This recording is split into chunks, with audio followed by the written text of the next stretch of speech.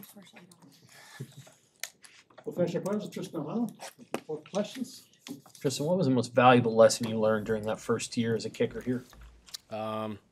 Honestly, I didn't feel like any moment was too big for me at all. I felt really comfortable, no matter the game or situation. I think just getting that experience, getting to kick in front of a few more faces and in bigger stadiums. I think that was probably the biggest adjustment. But I mean, again, there's no moment too big for me, and I loved every minute of it. What has this offseason been like for you? Really well. I think I've done really well. I've been strong. I think I've worked really hard in the off season. I think one of my mentors, that I knew before I came here, with relationship with Chris Brown, I think that's really helped me. I've worked with him a lot in the off season. Whether it's back in Omaha for spring break or whatever. But we're looking at film. But he's been a huge mentor to me, and seeing what Coach Foley sees, and the rest of the specialists, getting their opinions and seeing what they see on film when we break it down has been huge for me this winter for sure. How much work have you put into the part of your game where everything's the same on every kick, from your steps to your placement, all the stuff that you have to focus on as a kicker? When you're a freshman, was it how perfect was that craft for you and compared to where you want it to be? Sure. I think there was definitely some inconsistency my freshman year, with my steps and kind of the whole process. I feel really kind of polished and consistent now. That's something we really hammered in the offseason, same process every kick, no matter the situation. Obviously, something like aiming points, depending on where I am on the field and with the wind, that'll change from kick to kick, but the same process, that doesn't change, and that's the same thing no matter the kick. How has your relationship with Coach Foley evolved since you got here? It's been great. He's with him coming from the NFL, he's worked with some of the best guys in the world at my job, and so he's really gotten to kind of learn over the years. He'll be the first to tell you, he played center. He didn't kick the ball, but he's really learned a lot over the years, and that's something that he kind of talks about, and he's proud of himself. He's able to talk to us about kind of what we do, because we have a unique job. So, but him being able to talk to us really is good. I know you kicked in Memorial Stadium the one time before you kicked the whole season there, but did the win in the Big Ten and in Memorial Stadium, was that a unique experience for you to kind of work through some of the difficulties of kicking the ball in that weather and in that wind?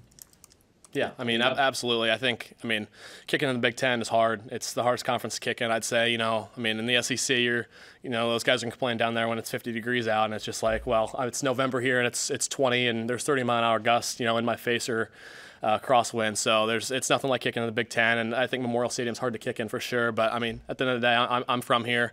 I got to deal with it, and my job is to go out there and put the ball through the pipes, and that's what I'm going to do. Was there another stadium that was, that was challenging? I'd say last year, probably Illinois. They call it the Windy City for a reason. It's near Chicago, obviously. It's not, it's Champaign, but that was a tough one for sure. It's different every night, it just depends what kind of elements you're going to get there. They're unpredictable in the Big Ten. You mentioned that relationship with Chris Brown. I can't remember, when did that start to take off, and what's it like, there's obviously guys who have come through this program who have had great success kicking, to have that network of guys. Yeah, well, my relationship with Chris really started when I was in high school. His son was my holder my junior year, and I've been family friends with them for a long time, and that's a great resource to have. And along with the other kickers who've kicked here, I'm really lucky to be in the situation where I am. Getting to talk to Brett Maher, Alex Henry, Sam Cook. Anyone who's kicked here. I'm in a really lucky position, and it's great to be able to have those resources almost on speed dial. Nebraska's had a lot of emphasis on competition, spring league and things. How does that competition show up for kickers? How do you stay competitive?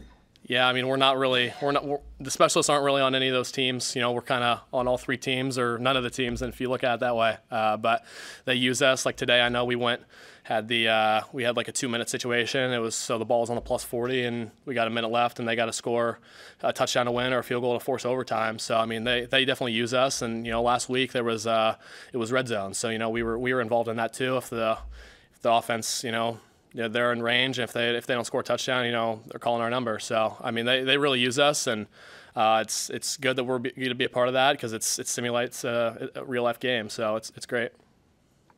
What's the longest kick you've made so far in camp? I think I think during the spring league we went back to 58. I made 58. I think last week. Like, do you know what the outer edge of your range is? Like when you guys are just screwing around, kicking it as far as you can? I mean, whenever I'm on the field, I'd say that we got a good chance to be in range. But, I mean, get the ball to cross the 50 and we'll start thinking about it.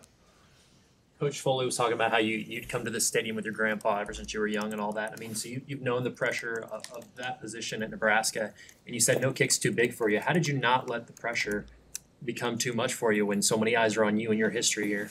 Honestly, I think I've had a really kind of good background when it comes to like my mental training. That really plays a huge part in kind of just my process. I mean, I have a lonely job. Look at pitchers, look at a golfer. We're kind of the solo man on an island sometimes. So I think just kind of trusting your mental approach and trying to find that consistency. The same kick mentality and just same process every kick. That's huge. Are you and Brian Buschini good for each other in that way? Yeah.